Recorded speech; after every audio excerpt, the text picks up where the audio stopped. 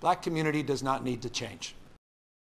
That was Governor Gavin Newsom today speaking about racial inequality in the U.S. and here in California. The governor says not enough has been done to help minorities. He also said today protesters should have the right to protest peacefully and not have to worry about being shot by rubber bullets or tear gas. That's why he's calling for a new standard for use of force.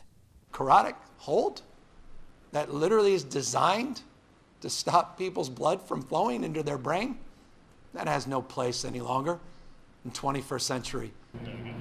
The governor says he has told the peace officers standards and training to stop training that hold. Chokeholds are already banned here in California. Now, this is the first action by the governor after more than a week of protests for police reform. The 8 Can't Wait national campaign highlights these 8 policies that together they say may reduce police violence by 72%.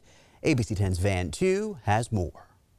Sacramento Police has enacted 5 of 8 Can't Wait recommended policies, but it has not adopted a use of force continuum and does not completely ban shooting at moving cars and all chokeholds. Tonight, the Sacramento teen in this viral video and the woman who filmed it demand the tactic be banned.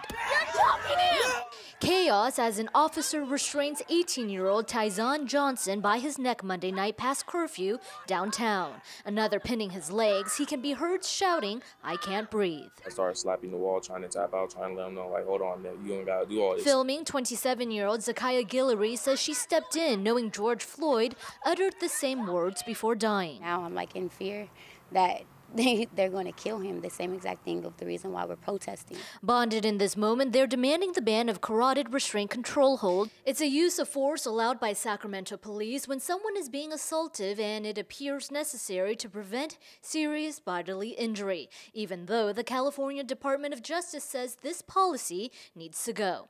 It is complete ignorance to continually employ a tactic that your department has already told you to stop employing. Johnson, an Edison High School class of 2020 graduate, is challenging the police account that he was actively looting and resisting arrest. I was looking through my backpack for my phone. He says he initially ran out of fear. Because you don't know how it was going to end. He says he was on the ground, tired, when police caught up. I was already ready to comply. Another angle shows Guillory bum-rushed by another officer, leaving her with deep scrapes and bruises. Police say the crowd was hostile. She says she was not obstructing officers. And I was just recording, doing my piece, because I wasn't going to sit there and let him be another victim to police brutality. The pair is traumatized but want change. They believe Johnson was targeted and now faces 2 felonies and a misdemeanor charge in a court system that seems set up against the recent graduate. I was just trying to get my life together. I was trying to figure out what I wanted to do, and all of a sudden,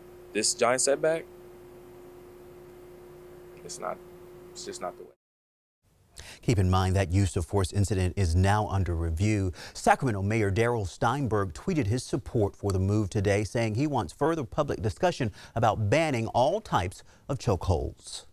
Carotid restraint is not a chokehold. Chokeholds are already banned by most police departments, including the Sacramento Police Department. New tonight, the president of the Sacramento Police Officers Association, Timothy Davis, released a statement early on. But tonight he's making his first public comments about the George Floyd case and the new calls for police reform. When I saw the video of what happened in Minnesota, I was outraged, as were most of our officers. Nobody hates a bad cop more than a good cop. 3 former Minneapolis officers are facing 2 charges, including aiding and abetting second-degree murder. But their attorneys are shifting the blame to 19-year veteran officer Derek Chauvin, seen with his knee on Floyd's neck for nearly 9 minutes. We're angry about that, too, because that type of policing should never occur. In Sacramento, our policies would restrict those types of behaviors, and that type of action wouldn't be tolerated. At the same time, Davis says banning the carotid restraint will make life more difficult for officers. It will make it more difficult for them in some circumstances. When it's used, it's when it's needed.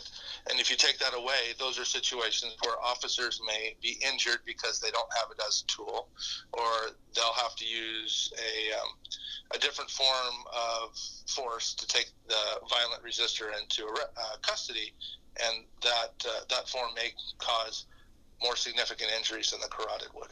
they may have to use their firearm or a taser or a baton. But with the governor and the mayor now backing the move, Davis says he's open to the conversation.